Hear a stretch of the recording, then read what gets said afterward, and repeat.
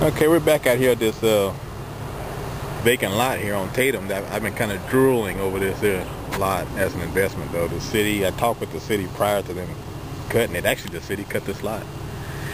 I didn't do it. I haven't invested in this lot yet, though, but it is a property of interest. And the video before was when it was all growed up and weeded. It's pretty much growed up.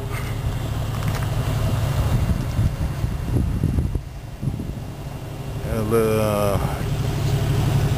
of course the address, they wrote it down here on the ground, as we can see. 2810 is what this address should be. Now this covers this whole lot. Now you can see the city put marks on the ground. Let me get that marker real quick. Okay, from this yellow mark,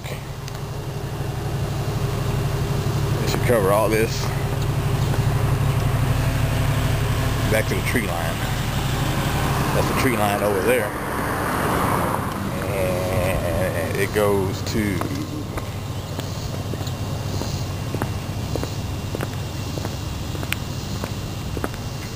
this mark. And it should go all the way to the tree line.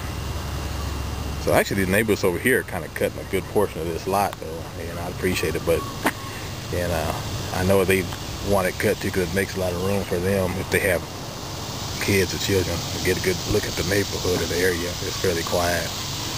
So that's a good thing for this lot here.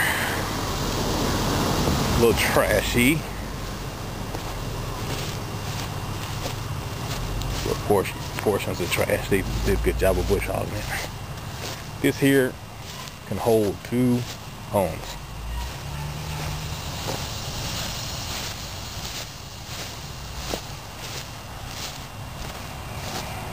I'm gonna walk it down a little bit, just hope I don't fall off in a ditch or a hole.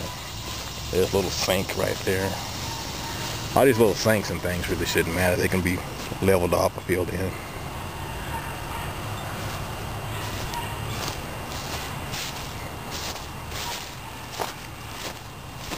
Good job. And I'm thinking a lot of people are scared of liens, grass cutting liens and stuff like that, but in a way they could be good, though, because when the grass actually gets as tall as this property did, it'd be better left up to some professionals to cut it. And some of those professionals would be city hired contractors to come in and cut these type of lots. And then if I invest in a lot, if I happen to pick this lot up for what the back taxes and the minimum bid, which is the assessed value,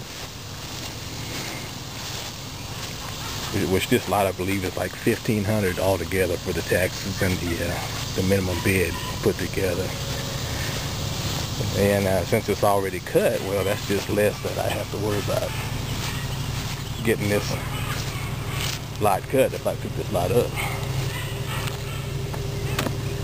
But anyway, that's one of the neighbors right there. I'm pretty sure they want this lot cut too. So anyway, done deal. All I gotta do is call the city and find out how much the cutting lien is on it. I'm still thinking about this one. Out.